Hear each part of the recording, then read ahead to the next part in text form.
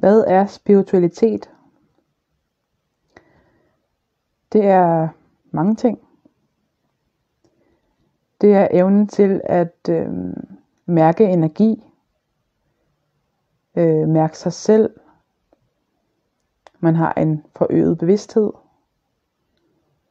Man tænker mere over sig selv. Altså man tænker mere om, man tænker mere generelt. Man kan også tænke dybere over tingene. Reflektere. Visdom er også en del af spiritualitet, når vi lærer i livets gang. Spiritualitet er en nøgle til at åbne dig op, så du finder ud af, hvad du egentlig gerne vil. Det er også evnen til at føle sig selv, til at mærke sig selv, altså som jeg sagde før, følelser.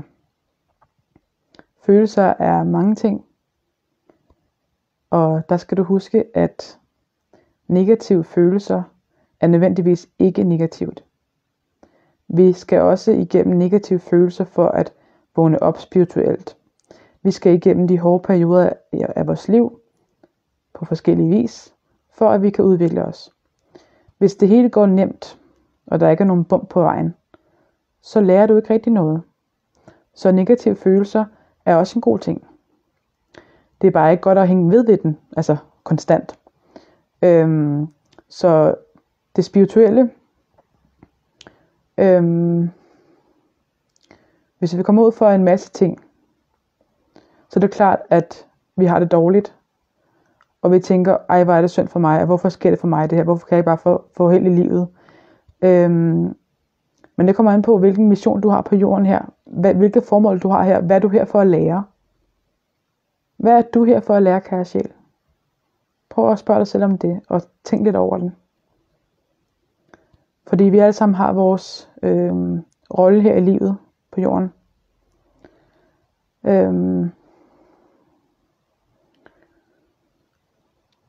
Der er nogen, der skal have en meget, meget hård gang i livet, før at de vågner op spirituelt. Faktisk kan traumer, de kan få folk til at vågne op.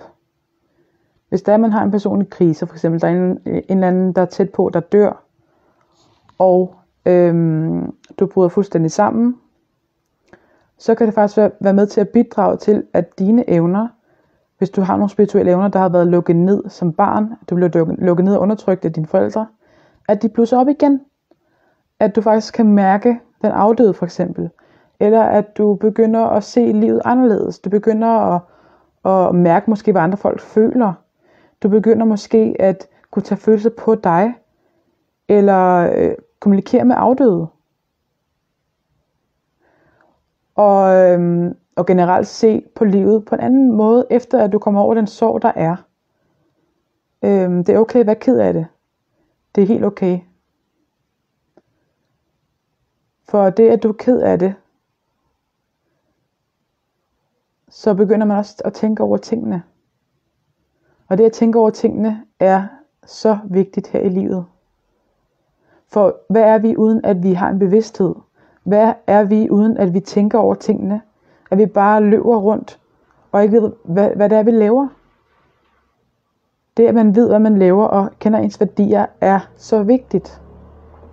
Hvis du står ved dig selv, uanset om du er anderledes eller ej, så er du dig selv. Det burde du være. Ikke være en kopi af andre. Spiritualitet er vigtigt for din udvikling.